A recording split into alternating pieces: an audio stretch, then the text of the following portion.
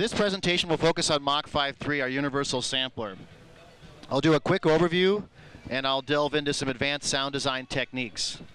So before I do that, I want to take a moment to mention some of the awards MachFive 3 has garnered in recent years. We've won the MIPA Award, which is the Music Messe International Press Award, very prestigious European award. Keyboard Magazine has given us a Key Buy Award. Music Tech has given us an Editor's Choice Award. And Computer Music also said, you know, we had the best soft sampler of the year. So nice recognition for MachFive version 3. For those of you who aren't familiar with MachFive, MachFive 3 is a virtual instrument that operates as a sampler, a synthesizer, a sound design tool, and a performance instrument. It runs in standalone mode, but it also is supported on all the major plug-in formats. So it works audio unit, VST, RTAS, AAX, 32-bit, 64-bit support. It ships with 43 gigabytes of content. So we've got sampled scripted instruments, we've got synth sounds, a sound effects library are included. It reads all other MOTU UVI-based instruments. So if you own Ethno 2, Electric Keys, BPM, MOTU Symphonic Instrument, these libraries can load into MachFive version 3. Also, it reads tempo-embedded files. So if you have acidized wave files, Rex files, Apple loops, you can drop those in MachFive version 3. It'll see the tempo information. You can drag and drop the files into your host, which is handy. The other great feature of MachFive version 3 is its ability to read many other third-party libraries without conversion. There's a long list. NKI, which is the contact format, GigaStudio, ESX24, Roland, Emu, Kurzweil, Sample Cell. These libraries can be read inside MachFive version 3, so it makes it sort of a universal instrument. Let's talk for a minute about some of the third-party sound libraries. It's a growing and active community of developers. Acoustic Samples is a company that makes some beautiful guitar instruments, the GD6, the Sunbird. They make a beautiful Kawai acoustic piano sample. VI Labs also makes wonderful pianos. They make the True Keys collection and the Ravenscroft piano work inside MachFive version 3. If you're into choir sounds, Veer Harmonic makes soloists and Voices of Prague, which are scripted choir instruments that you can even type in phonetic words and create your own playback for your whatever composition you're working on. Gospel Musicians makes Pure Sign, Talkbox Junior, Neo Soul Keys, some urban sounds for MachFive version 3. So let's switch over and let's kind of build a multi in MachFive 3 using the various oscillators and synthesis. So here we've got Digital Performer 807 running. We've got MachFive 3 running as an audio unit plugin. You can see it's an empty instance. So let's build something. I'm going to go over here to the Browse tab, and we can click on this little icon, which will bring up the oscillators. And you can see we've got down below synthesis. So let's take an analog stack. We'll stack various oscillators together. Let's go down to pad, and we'll drop it in. It maps across the whole key range. You can see this is made up of 4 oscillators, 4 sine waves. So let's kind of manipulate this. Let's see if we have sound. And you can see each oscillator has sort of a mixer where we can pan and we can change the level and gain. So if we wanted to sort of pan these and get a very wide spread, let's do that. And you can also see we've got things like pulse width modulation, where we can change the shape to create a little more sort of high frequency in this particular sound. So what we're going to do is build this. We've started off with synthesis, so I want to limit the key range. So you can see right here I can drag, and let's bring it down and just do 1 octave here below middle C. Let's bring up the bottom end.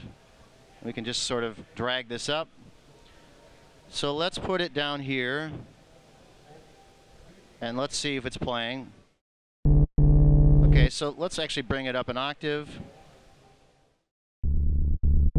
So now I need to change the root, so we'll double click and let's go C2. So you can, at any time, if you change a key group, you can sort of retell it where the center is. And in this case, I took the root and changed it to C2, so I revoiced it so it'll play in this limited range here, which I've got a 49-note keyboard controller. So now let's give it some life. It seems a little dead and flat. Let's breathe some rhythm into this instrument. So the way I'm going to do that is right-click on the pan knob. Every parameter in MachFive 3 is MIDI learnable or modulatable. So let's go and add modulation. We'll go to a layer, and let's add an LFO. In the bottom right corner, we can now take the LFO and click on the sync button. And let's actually sync it here using something like eighth notes. There we go. So you can see the pan knob is now being modulated by the LFO. And now let's try adding a filter. We've got two filters that you can add and lots of different types of filters. So let's go for a resonant low-pass filter. And let's see what that sounds like.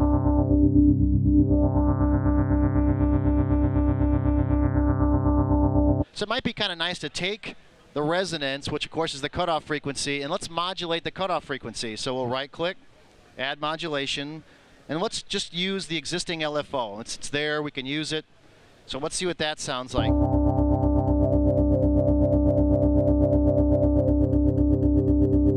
Okay, cool. So that's sort of a foundation. Now, it might be nice to give it a little effect. So if I click on the FX tab at the top, one neat feature or sort of architectural design of MachFive 3 is where you can add effects to various levels. So I can add it on the master level, part level, program, and how about we put it on the layer level. So if I plus it, here's all the effects.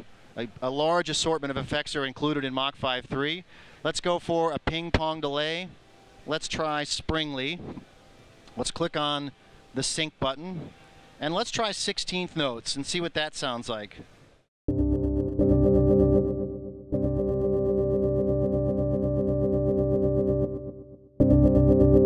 Kind of adds a little bit of a tape echoed with a little bit of feedback, a 16th note delay. So, okay, so that's kind of a pedal we're going to use for this demonstration.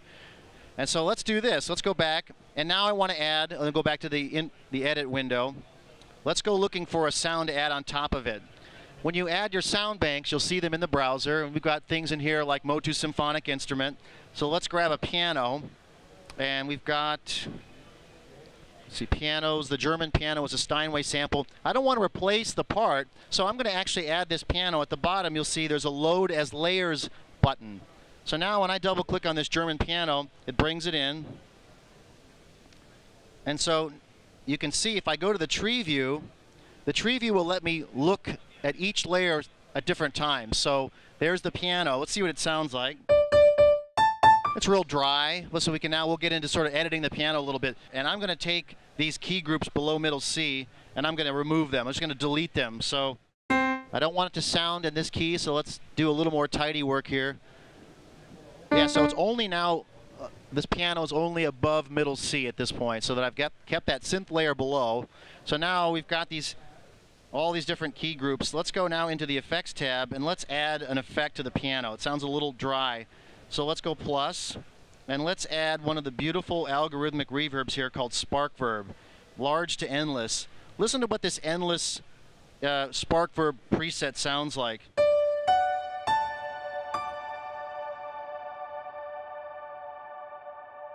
Beautiful, endless, endless reverb. So maybe 50-second decay is kind of pushing it here. Let's bring it back down to earth a little bit, and let's see what that sounds like. Okay, so we've got a piano I want to arpeggiate on top of the synth layer. So let's go to the Event tab at the very top. This is where you can get into MIDI scripting and the MIDI events that we've added to MachFive version 3. So I hit the plus key. Let's go to ARP, and let's go down to a preset here called Wedding Time. So this is going to be a 16th note ARP, and you can see that we've got sort of levels, and I think it's a little edgy, the piano, so I'm going to make sure that the peak amount of each ARP is not too loud, so it sounds a little sweeter. So let's see what that sounds like.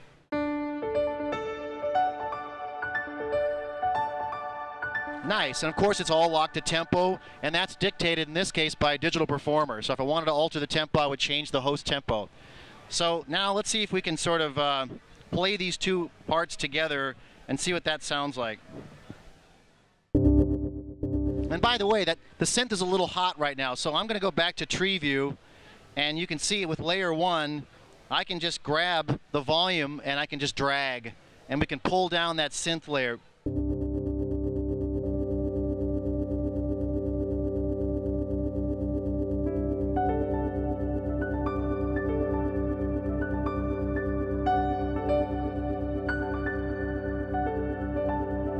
So we've got something kind of interesting that might be an opening for a project or a cue. So it would be nice now to add a drum loop to this to see what that sounds like. So let's do that. Let's go back to parts. And right now we're in part 1, which is of course signed to MIDI channel 1. Let's mute the part, and let's actually reassign part 2 to channel 1. Of course, you can create endless amounts of stacks, and you can have unlimited parts inside one MachFive instance.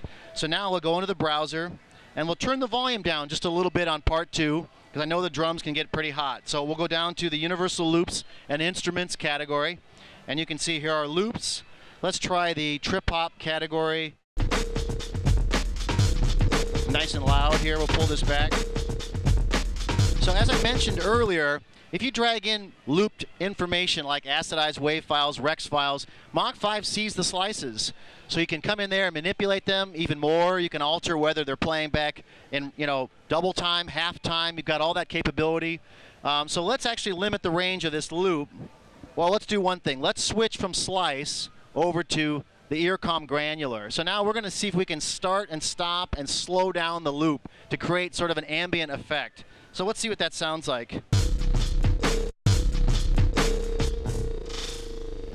So we're going to slow it down. And how about we change, not only slow it down, change the grain size.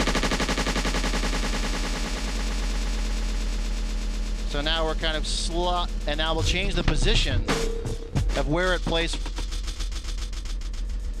It's really creative. It's really interesting how you can manipulate the drums and have them play and stop and stutter. And again, every parameter you can right-click and MIDI learn. So if you've got a lot of knobs in your studio, you can assign everything and do it on the fly. And of course, it will records that MIDI information into your DAW. So you can go back and re-edit it, redraw it, edit, reassign it. So let's now limit the range of this drum. Let's bring it down to just middle C. And I think I can do that pretty quickly by dragging the ends. And let's bring up the bottom. So as I sustain the other 2 layers, I'll be playing my drums. And let's make sure it's working. And how about we add an effect to the drum loop so it even has more ambient sort of decay. So we'll go to Effects, and let's plus and go to Delay. And how about another ping pong, because why not? I like the sound of those. And let's go to 8 miles. And let's kind of crank the mix.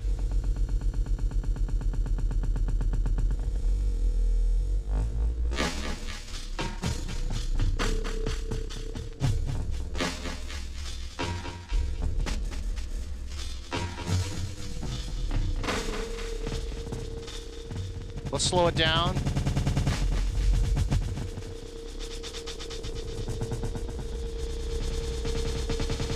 Okay, well, let's see what we can do with adding it as another layer after what I re-trigger. So let's unmute part 1, and I'll sustain the synth layer. And let's actually show the piano layer from the list view so you can see. So we'll start with that.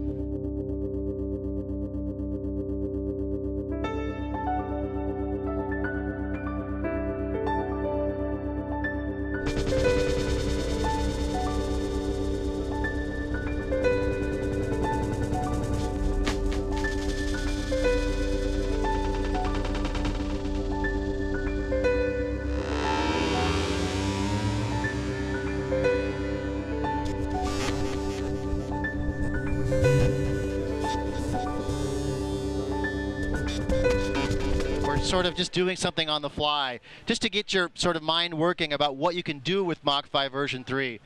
So now how do I save this as a multi? If I want to send it to a friend who has MachFive version 3, I go up to the wrench. In this case, what might be nice to do is to save this multi. Now think of a multi as an entire instance of MachFive 3, whether running in standalone or as a plugin. So let's go Save Multi in Samples, and I'll say on the desktop, we'll just call this ML Chaos. And now if I right-click on the wrench, I'll clear the multi, and let's just grab ML Chaos from the desktop, and if I just drag it right up to the multi window and let go, look how quickly I can get right back where I started. So it's so easy to create your own samples. We've got the synth layer, we've got the pianos and samples, and all the IRCAM and loop technology all inside this wonderful instrument with all these effects. It makes it so powerful. I always tell guys, look, even if you love and use other competing products, this is such a powerful tool to have. And I hope you've learned something, and thank you very much for joining me.